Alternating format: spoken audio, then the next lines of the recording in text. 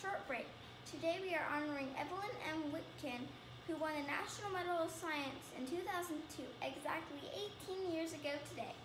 So we brought her into the studio for an interview about her work in genetics on DNA mutagenesis and DNA repair.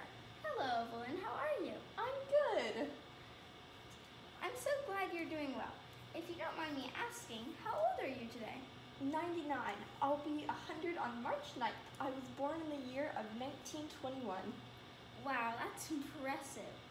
So tell us about some of your work on scientific DNA discoveries and how you got started. I can see you're knitting a strand of DNA. Yes, just a pastime. Well, I started attending New York University at the age of 16. I ended up graduating with my master's degree in 1943 from Columbia University. I remained at Columbia University to work for my dear friend Theodosius at the Cold Springs Laboratory. He asked me to write a paper on experimental evidence for multiple genes in Escherichia coli bacteria. I thought this was fascinating and spent my summer research on it. So that was the beginning of it all. Now tell us about the breakthrough you made that created history. Well, I continued by learning that E. coli bacteria can mutate with UV lights. I continued to work on my thesis and learned that UV-sensitive E. coli cells became enlonged and inflammatous and were prevented from going through cell division before dying of UV radiation. Fascinating. Go on. I continued to work on genetics in Cold Spring Harbor. In the early 60s, I learned that E. coli could reverse and repair itself through dark exposure.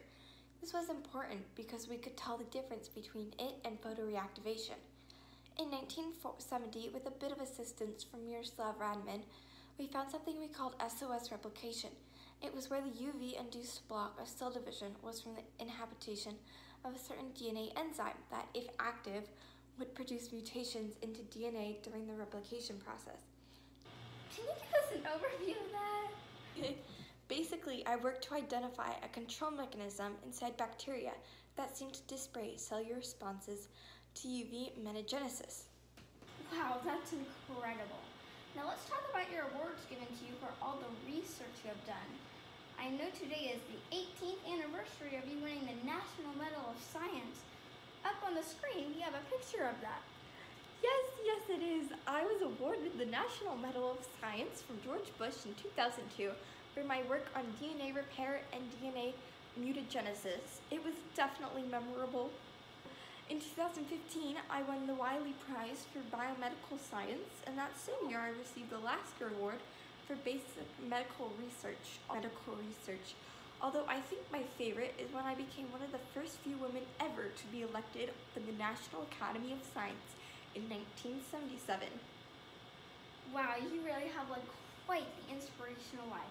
Thank you so much for coming in and telling us about all the work and making history. Of course, thank you. That's it for today with Evelyn Witkin. Stay tuned, we'll be back with the dog that broke TikTok.